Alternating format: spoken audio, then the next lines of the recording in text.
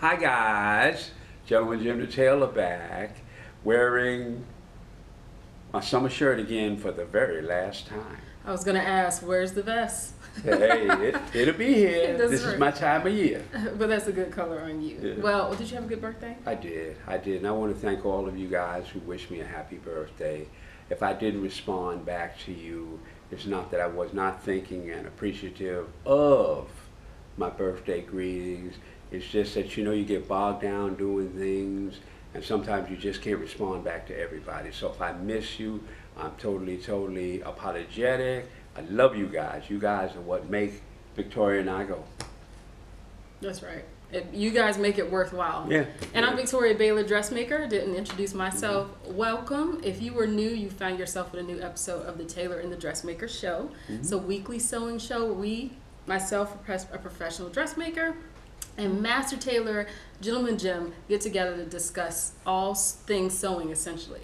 Well, this week we're going to discuss a really cool topic. We kind of dabble in it from time to time. It's, to me, one of the most important topics, right up there with just having the skill to sew. But let's talk about sewing time management. Because you can have the skill, but if you don't have time to sew, or you don't use your time wisely, you really don't. Then you're not going to really get anywhere. You don't.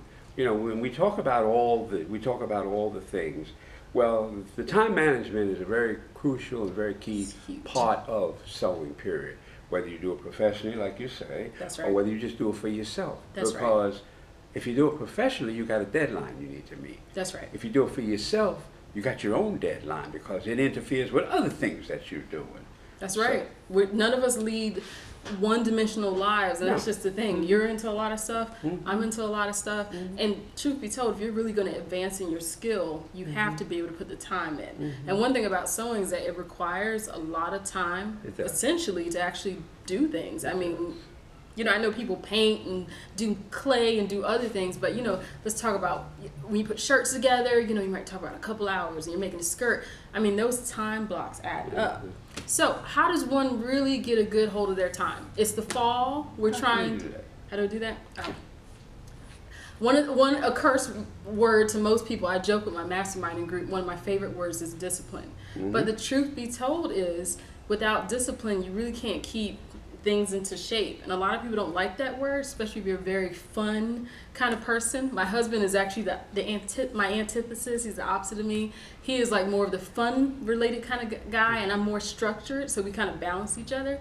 But long story short, it takes discipline and it takes focus. So we're going to go through a list of things to kind of give you some tidbits on how to be better with your time management, and we'll just comment on each.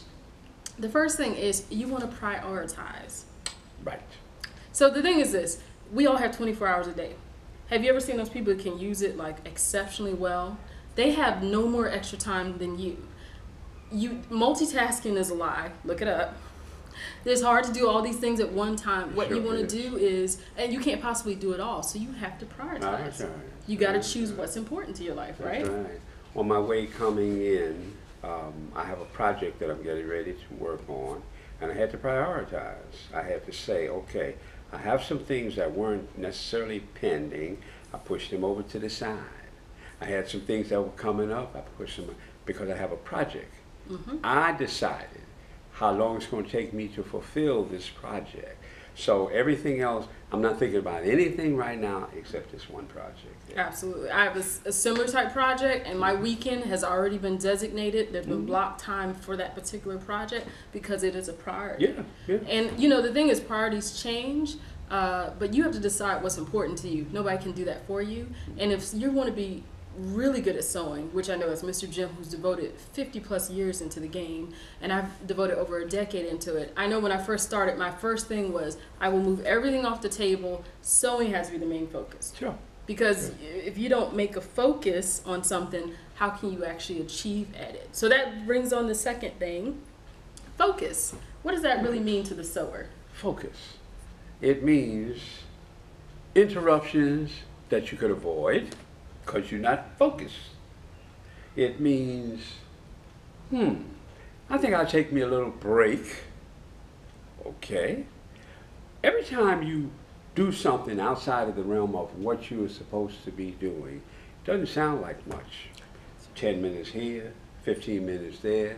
Before you know it, you've eliminated an hour, see, out of your timeline. That's right. And then it becomes 15 more minutes here, 10 minutes over here, and that all comes out of what? Your timeline, because you're not focused. That's right. And with focus, you just want to maintain your thoughts, your sights, your goals onto one objective, two objectives, whatever it is. And in sewing, you have to decide what that is. Like for us this weekend, we have a very big project we're tackling. That is our focus. We have time blocked out. That's another pointer. You always want to block a sufficient amount of time to do what you need to do. In sewing, sometimes it's not very helpful to do these 1 hour here, 1 hour there, unless that's all you have. Yeah. Sometimes it's more productive to schedule 2 or 3 2 or 3 hour time blocks because you get more done versus stop, start, stop, start, stop, start. Now, you know, you talk about a time block, and this is one of the reasons why when we first started this whole series, I talked about how much time does it take you to do something? Because that's really the only way you can set up your time block. That's true too. How long does it take you? Awareness. All right. And that's why I said why the fundamentals are so important. Because if you got to keep stopping, if you say, okay, I'm 2 hours to do whatever project it is, 3 hours, whatever time block you put on it, but then you turn around and you spend half an hour, 45 minutes, an hour redoing something, Yikes. that messes up your whole time block. That's why I say it takes the same amount of time to do it correctly as it takes to do it incorrectly. So make sure your skills are up to where you don't have to keep redoing it. Because when I say I'm going to take 3 hours to do something, I do it within 3, most of the time less. But I say, okay, I'm going to allow for a small margin of error. And I do mean a small margin, because I'm human like the rest of you. Sometimes I run over, but I'm gonna, trust me when I tell you, I ain't picking out but a little bit. It ain't a whole lot, see. But all that comes into my time block. And that also goes back to something we did in the earlier show where you want to create fail-safes in your sewing. So say, for instance, you don't feel very comfortable putting an invisible zipper without basting, or you put it in straight in and then something happens and your line is thrown off. Well, just base the doggone thing in. That's right. Anything that keep you being progressive There you go. means you don't have to revert back and correct anything. Do those things.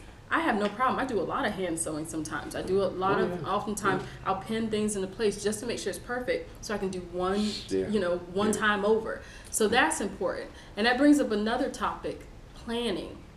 If you are going to have a block of time, you want to make sure, you, like Mr. Jim said, you know exactly what you want to accomplish. But at the same time, before you execute, make sure you have everything. I can't tell, you're so right. Every time you get up, oh my God, we're going to do a show on organizing your sewing studio. My sewing studio, just like Mr. Jim, is strategically organized where things are within hand's reach. I actually have a hand basket that has all my main accoutrements.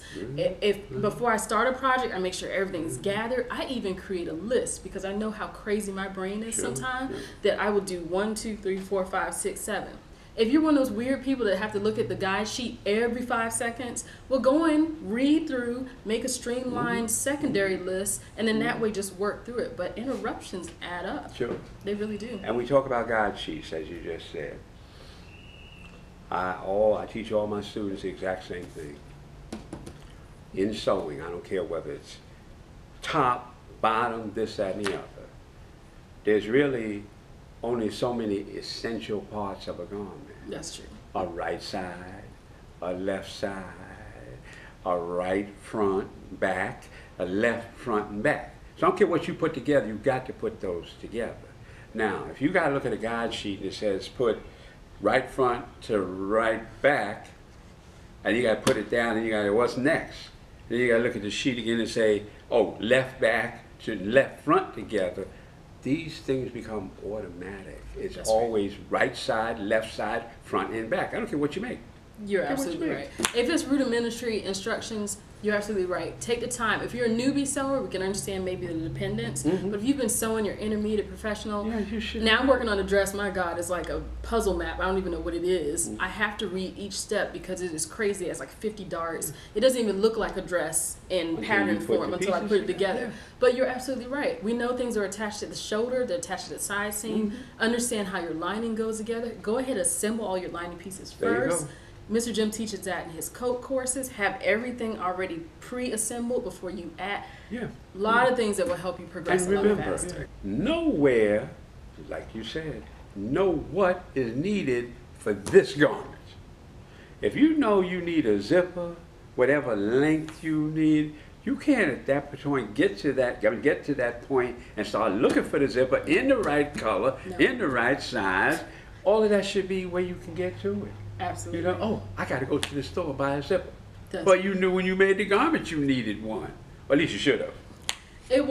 Again, trust me, that, and again, that's a time management conversation. I mean, even in my sewing studio, I keep, those plastic dish pans? I actually keep a dish pan because I have shelving for every single project. Yeah. Patterns, notions, everything go in one spot. One bin, when I work with the client, I pull it out, I move everything around, I put it back in. Therefore, I'm not driving myself crazy. It all adds up. Yeah. One thing we were both joking about before was you want to limit your interruptions. Oh. And this isn't just so much not being organized or being disorganized.